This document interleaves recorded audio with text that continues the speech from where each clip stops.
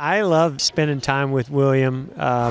Been with him for a few hours now, and when we did the walk through, and we didn't see the unveil. Nobody pulled the covers off, but I could just tell. Here he is coming into the Cup Series, getting ready for 2018, and he's a part of an unveil like this.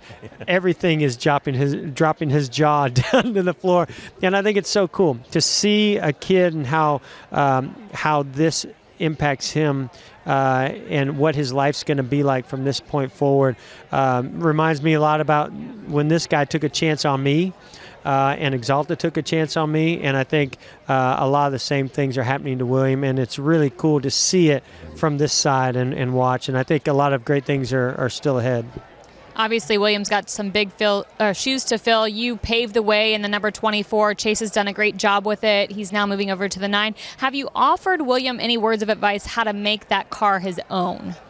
I'm not really too concerned with that because I think what he does on the track speaks for itself. I mean, one of the things I'm so impressed with this year watching him in the Xfinity Series, and yeah, I was impressed in the Truck Series, but I thought, well, his trucks are the best trucks out there. Let's see what he does when he goes into a more competitive series like the Xfinity Series, and he's impressed me of how he drives like a veteran, but yet he's got that youthfulness and that desire to just push the limits of the car. He's going to bring that to the Cup Series. I'm looking forward to that. I think that's exciting. I think that's exciting for 24 fans out there.